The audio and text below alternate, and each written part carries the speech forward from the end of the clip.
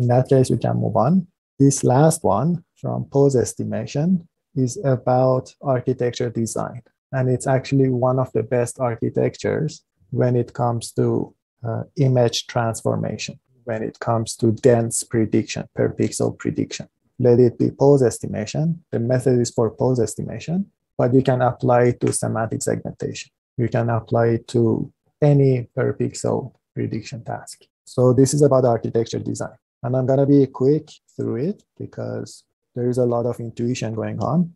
There is human pose estimation. That's the problem that we want to investigate. You have k key parts or k key points or parts. You have an input image. You're going to output k capital K heat maps. These are the locations of the head, shoulder, etc.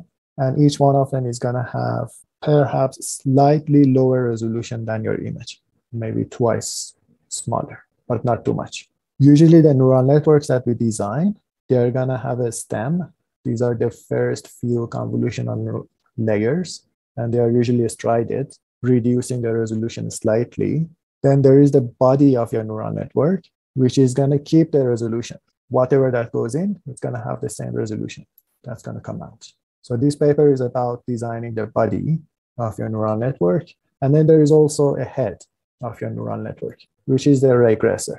For this case, you are doing pose estimation. So your loss function is going to be either L1 or L2 errors. But for semantic segmentation, you're going to have per pixel classification and cross entropy. And we saw a bunch of different bodies when we were doing pixel-wise prediction tasks. One of them was hourglass, which you reduce the resolution, increase the resolution. It is similar to UNet architecture with some residual connections here and there.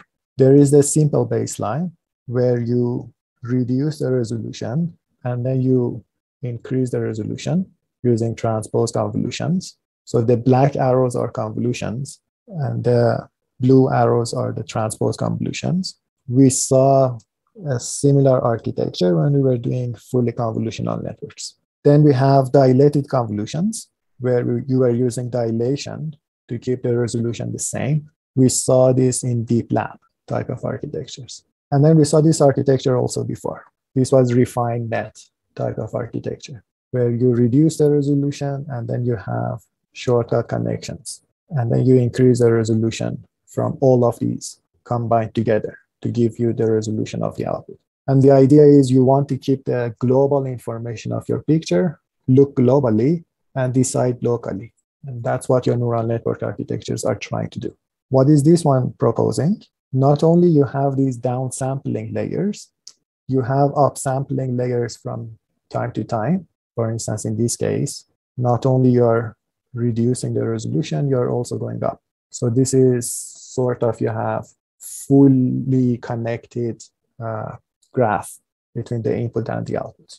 And what are the scenarios that could happen? Your output could be a combination of a copy and paste and some upsampling. Your output, which is this one, could be downsampling, copy and paste, upsampling, or it could be downsampling and a copy at the lowest resolution. Mathematically speaking, these are your exchange units where you're exchanging information from lower resolution to higher resolution back and forth. Your x's are these inputs at different resolutions. Your y's are the outputs at different resolutions. So that's why K is counting your output, S is counting your, or I is counting your inputs, different resolutions, your scales. And then these A operations are either upsampling or downsampling, depending on what you want to do, or a copy and paste identity.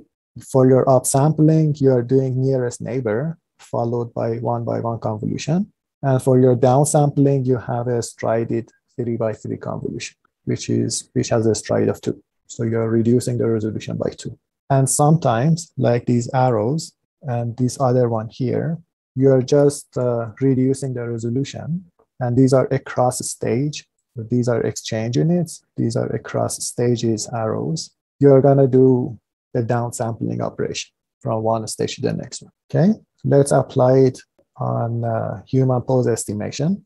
Let's use average precision at OKS50. So that one, I want you to refer to the paper, the exact formula for it. And it's about object key point similarity. We are doing multi-person detection. For doing that, you have two solutions. One class of solutions are like the one that we just saw, that's OpenPose, which has a bottom-up approach. You first detect the heads of everybody, and then the shoulders of everybody, and then try to associate whose head corresponds to whose neck, etc. And then you can change the architecture of that. HRNet corresponds to the class of problems or class of solutions that take a top-down approach. What is that? You first call a human detector or object detector. It's going to put bounding boxes around your humans. Now that you have bounding boxes around individual humans, you can look at each bounding box individually. There is going to be only one person in there, and then you can detect the key points of that person. And that's a top-down approach. And we are going to know how to put bounding boxes around people and objects later on when it comes to object detection. So that's another solution.